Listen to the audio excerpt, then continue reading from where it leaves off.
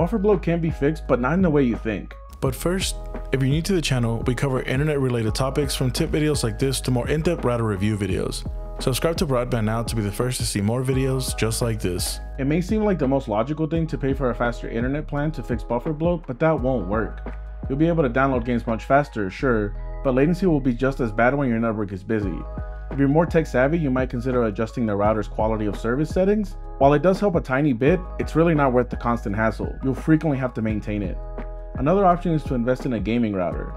Sadly, most gaming routers can't do anything about Bufferbloat though. For that, you need a router with built-in smart queue management, also known as SQM. SQM is an advanced feature available on only a few routers. It intelligently manages traffic in order to reduce latency. SQM can do per packet scheduling that ensures certain data packets are prioritized, and it can also adjust packet buffer sizes to prevent overloading.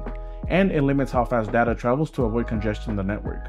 There are a few select routers from major brands with SQM, which you can easily purchase. One of those routers is the Eero Pro Mesh Wi-Fi routers, including the Eero Pro 6 and Eero Pro 7 routers. Eero calls it optimized for conferencing and gaming, but it's the same thing.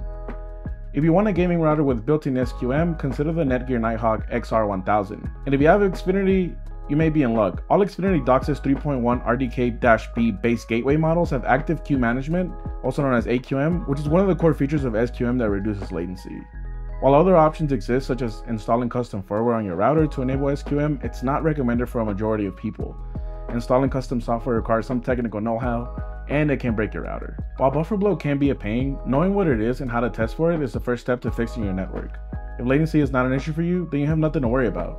But if it is, your best bet is to buy a router with SQM. Don't forget to like this video and let us know what other topics you'd like to see from us. Have questions? Drop us a comment. Finally, subscribe to Broadband now to stay up to date on all things internet.